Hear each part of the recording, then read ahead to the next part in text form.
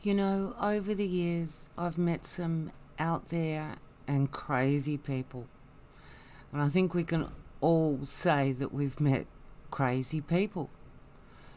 But the thing that when we say they're crazy, it's only our perception that they are crazy because we can't understand where they're coming from. And when you say they're crazy, people just think, oh, well, they're making it all up. So in other words, you say someone's crazy, they're a liar, don't believe anything they say. But that's not actually the case because, well, I think we all can be a little crazy at times. And the thing is that to other people, looking at a lot of the things I say, even just normal things, people are going to say, I'm crazy. Well, they do anyway. The boys at Nightcap call me crazy, amongst other names. But that is their perception. And other people have different perceptions of me. But there are people that do attract the common perception of, wow, they're crazy. And one of them is Alan Hamer. I mean, I shared a garage. I slept in a bed next to this guy for months. I know this guy. He's not just a nameless face. So I see him popping up in all the OSTF stuff. And he's really got a bee in his bonnet about Mark McMurtrie at the moment. And, well, this is to you, Alan Hamer. If you don't want to be perceived as crazy, can you start putting things in a way that people can understand them? You make claims, but say that will be revealed later. You've been doing this for years, drip feeding people. Now, crunch time has pretty much come for you to dish up or shut up. I've seen your videos on all your different channels where you've done given bits of this document, and I've seen you know, where you've put up Facebook posts where you've given another bit of another document, and oh, look, here's the account that Mark McMurtrie gets money out of, gets paid from, and nothing else about it. You cannot keep playing these games with people. If you want to actually get some credibility, stop being in that mind space where you know other people can't understand you. I know you know how to talk sense. I've heard you do it. You're not always crazy and out there. Because there's one thing that I've come to understand in this world is that no matter how much people may exaggerate the truth and make up the truth, there is always an element of truth somewhere in there. And sometimes crazy people, well, what we perceive as crazy, have a way of describing things that we can't understand. So let's get past this, you know, Alan Hamer is crazy and you shouldn't listen to anything he says because he's crazy. Because there are people out there that are asking the same questions. You know, he not only drops names of tribal elders and respected ones, but he also has photographs of them. And I also know that he has actually got in touch with some of those elders in those tribal communities where others have no clue how he got onto country and how he actually found this elder. So there's a lot of things that Alan Hamer, don't you, Alan? You get up to lots of things. You have been around so many communities all over Australia. And we won't go into my previous experiences with Alan because I've already done videos on that. This one is more specifically Alan Hamer, you have to start explaining the things that you post. And don't say, oh, I'm dyslexic, and you get it all back the front. No, you post a complete document and then you say why it is significant. You don't leave these little cryptic clues that all to be advised. That is game playing, and you've got to stop playing the games. Now, in the spirit that Alan Hamer is not 100% telling 100% lies, and that there's a grain of truth in what we call crazy, but we just can't understand what he's trying to say because, Alan, you're not piecing it together for us, okay? It's like having a jigsaw puzzle with half the pieces missing. You're not giving the pieces that are needed for people to understand. And you know that it's in your head, you need to tell people. You put a document up. What is the significance of that document? What does it prove? And zooming in on a little part of a document, giving out BSB account numbers and everything, that means jack shit. It's got to tie into something. It's got to be, where's the rest of the document? You know, you need to start bringing those things out. Not snippets, the whole lot. Otherwise, as I said, it's really time to put up or shut up. Now, I think you know by now, Alan, that I am interested in anything you may have documented proof that will aid the cause against exposing what's going on with the OSTF, Mark McMurtrie, and others. And you've got so much to do with all these elders. Surely you can get hold of what have they signed with the OSTF. You must be able to get in there and talk to these elders and say, right, let's find out one simple question that I have been seeing so many people ask and getting earfuls of abuse out of OSTF and Mark McMurtrie and all the other OSTF trolls. And it's a simple question. It was just asked as a simple question too. Who are the tribes in the OSTF? Is that a big secret? And what is wrong with asking that question? There are so many people out there now that are asking questions of the OSTF. How do you work?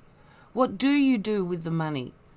You know, and who are the tribes that have signed up that you claim to represent? And those ones that you do claim to represent, let's see those signed documents that you would take and make public in a court. Let's see them made public that you actually have any documents at all. Because you know what? It's all talk. Talk. There's actually no proof at all that anyone has ever signed up with the OSTF. For all that Mark McMurtrie can prove, there are 0 tribes in the OSTF and 0 members. Yeah, he's got a cult following. I mean, seriously, the fan club of Mark McMurtrie, you people are so lost. Fan club? Seriously, that is cult mentality. That's where you got problems, where even the bros don't listen because, hey, you're attacking my bro. That bro could go out and commit any crime and he'd turn a blind eye to it because he's my bro. And I'm going to stick up for him because he's trying to get something for me that I want. Well, you're all fakes at the OSTF. You're all fakes. And Alan Hamer, it's time that if you agree with that, to start dishing up the stuff. Like, I just watched before this video from the 9th of December this year. It's by Alan Hamer. That's Maybarn. And apparently he's just claimed that he's confronted Maybarn with the knowledge that he knows he's not even tribal, Aboriginal. That I think he said he was Canadian. And basically Maybarn's giving in the cold shoulder because, he's brought that up. Well, he gets around Alan Hamer, doesn't he? He comes out with all these things. But that's okay that he comes out with all these things because it's coming out of Alan Hamer's mouth. He's crazy and he's got to be wrong. But the question still remains. Is what Alan Hamer claimed true? Is Maybarn actually even Aboriginal? Is he even born in Australia? Well, Alan Hamer's not born in Australia. And you know how Mark McMurtrie is said to be the chosen one of the tribes? Well, Alan, you made the claim, 275,000-year-old DNA, you know, the Hamer tribe, and gives you all the rights, be King Noddy over the land and king of the tribes and all of that. This is why people think you're crazy. Because you come out with shit like this. You know, that's a story. And it is something that anybody can make up. Guess what? I've got 500 million year old DNA from, where can I have it from? Oh, I'm a Pleiadian. Well, that's actually probably true. We're probably all a bit of that anyway, but... See, we can all say crazy shit and be out there. But when you need to come back down to earth and deal in reality, you need to start giving people information that they can deal with in reality. Because what good is having 275,000-year-old DNA? Yeah. So, when it comes down to you, Alan Hamer, I think you might remember me. If you don't, you know that garage that you couldn't put the garage door down on because the boys wouldn't allow it? I actually met some good people there, you know, Tay and Gav, and yeah, in amongst some crazies. But only to the extent of where, well, there was another crazy there that, yeah, he drove me crazy. He said such stupid things that nobody could understand. But the guy had a heart of gold, you know, and when needed to, he could actually come back to reality and communicate with you. And that's no different than you, Alan Hamer. I know you've got your moments of sanity where you can communicate. You don't need to make up all these excuses. Oh, I'm dyslexic and I've got this, that and the other, and you've got all these people chasing after you, and, you know, we know that, okay? So don't spend the whole video explaining all that. Just tell us what you know about the OSTF, about Mark McMurtrie and their involvement with the tribes. Share any documents you have. I'll leave a link for my Facebook page. You can come PM me there, as anyone and everyone else has done, and pass on the things that I can then use to share with others. And this is how it'll work, is that we all share what we have and piece it together.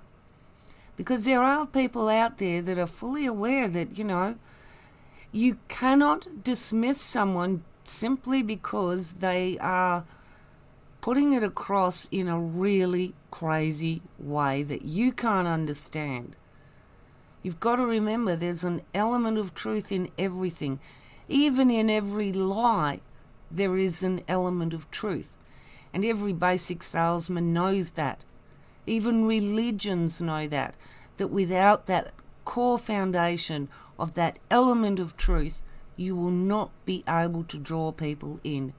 Because if it's complete and utter fabrication, no one will ever pay it any credence. But the thing about Alan Hamer is that he has been through so many different communities all throughout Australia over the years. He's got a purpose in this, and he's acquired a lot of information on people. That was actually his job, is his job. And in his moments, he will tell you that. Like he did me.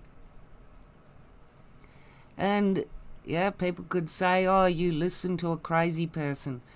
You know, I just finished explaining that. I thought that crazy by definition is just merely the fact that it's not normal and that we don't have the framework to understand where they're coming from.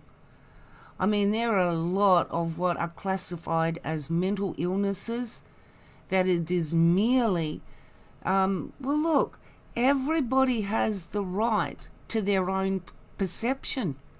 And yet, if they do have their own perception, if it's not within certain acceptable guidelines, we call them crazy. But that's then saying that their truth is invalid, which it isn't. Just because we think they're crazy doesn't mean they haven't got a story to tell. Yes, it's frustrating to get through sometimes to actually try and understand what they're saying because they are just not on the same wavelength as us. So it's a matter of people working together. I try to get it on your wavelength more and you trying to get on mine so that we can communicate this information and understand what are you trying to tell people, Alan Hamer.